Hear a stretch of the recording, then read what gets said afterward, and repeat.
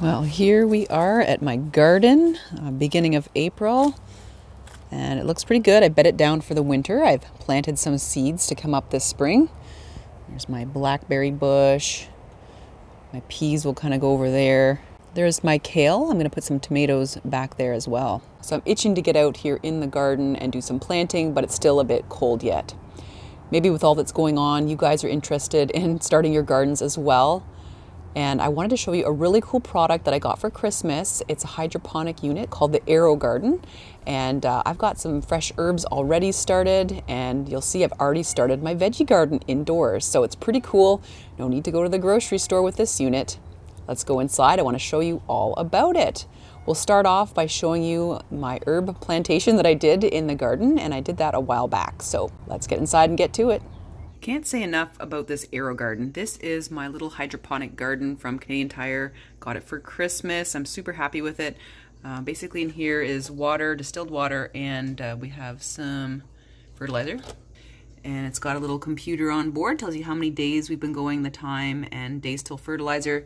It lets you know when you got to add water and fertilizer. This is a liquid fertilizer at the back. These pods come empty and they're filled with foam and seeds, and then of course the roots grow out of the little plastic cones there. This is day 70. I've got mint, curly parsley, basil, this is Thai basil, and dill. In here I'd had some lettuce because my thyme never came up, and now I've replanted some spinach in there that's going to come up.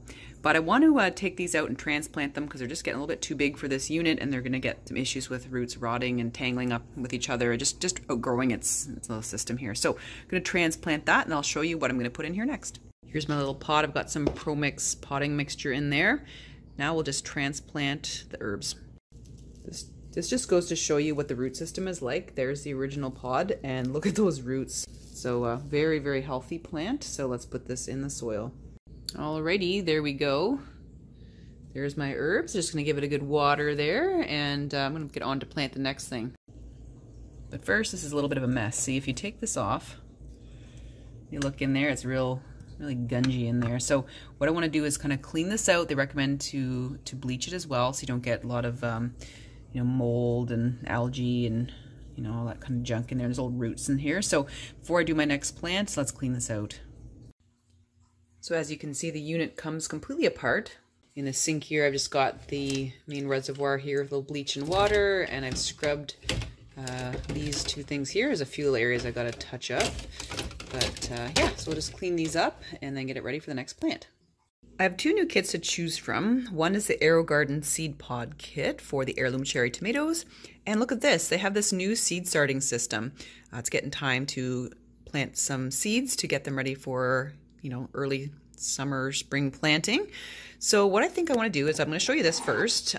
So this one comes with the little, sphagnum plugs there, and you put your seeds in there, and this nests in the machine. What my machine had before was actually just this little 6-pod setup. Look at all these opportunities right here to have some seedlings. Also comes with some fertilizer. So there's that option, and then this is the Aerogarden Tomato. This one works with my current setup and just has the plugs here with the impregnated seeds from the tomato, and of course more food. So I think what I'm going to do, this takes 6 to 8 weeks to have mature tomatoes, so I'm going to put this in there in my old unit, and then this one, once the tomatoes are ready to go, I'll transplant them into a pot, and then the seed starter is going to go into my leek garden. Doesn't that look a lot better? So that's the unit all cleaned up. I just got to add the fertilizer to it. It's been bleached and there's been rinsed really well, and there's nice fresh distilled water in there. I've also shortened the light here because I don't need it that tall for the tomatoes.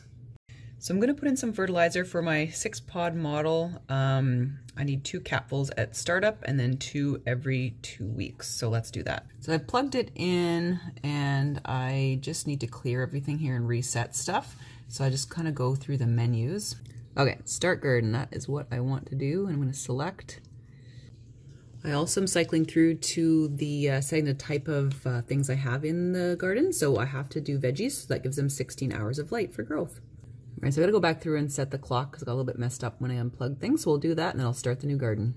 So I've reset everything. So now I've reset the garden. So days planted 0 time, and it's reset obviously the plant food additions. So let's put this in here.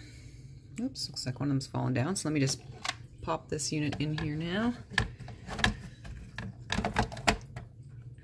There we go. We'll put in our little cherry tomato pods. So what they're going to do is they're going to start absorbing water, and I've got actually the little caps from the last time. This keeps it from getting really dehydrated, so you just pop these on. And then once the sprouts kind of hit the top, then you take them off. Ooh. Some of them don't sit on there 100%, that's okay. Just depends on how they cut the little top for each pod. Really out of its way. And then that's where you'd add water and fertilizer. I'm just going to get this and pop the lid back on. Okie dokie, we're all ready to go for the next cycle. I'll keep you updated. And through the magic of television, here we are 27 days into the tomato plant. Look at that. Wow, how cool is that? They are doing so well. As you can see, each pod now has one little tomato in there. These are sort of those baby jewel tomatoes. Oh, I'm super excited. When they first came up, there's about 2 or 3 seeds per each pod, and obviously you can just see how crowded they are. There's no way you could have 3 plants per pod. So what you need to do is you need to pinch the stem off of the other one. So here's an example right in here. I don't know if you can see that very well. There's the second one in here. I just kind of cut it off. So now there's 1 plant for each growing cell. So I'm really excited. This is 27 days in. Obviously they're growing really, really well. When they start to get taller and flower, I'm going to have to pollinate them maybe with a paintbrush so that we get excellent production of the tomatoes. So I'm really in love with this unit and I highly recommend it.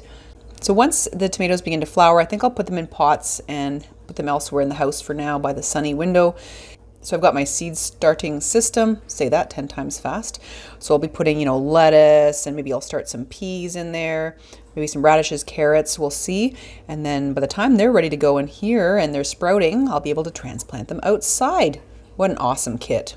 Well, I hope you guys are doing okay and enjoyed today's video. I just love that garden, so I'm really excited to see how my tomatoes turn out, and I'll keep you guys posted. If you're interested in this unit, I'll put some links down below in the description box so you can pick one up if you're interested. I hope you guys have a wonderful week as always. Take care.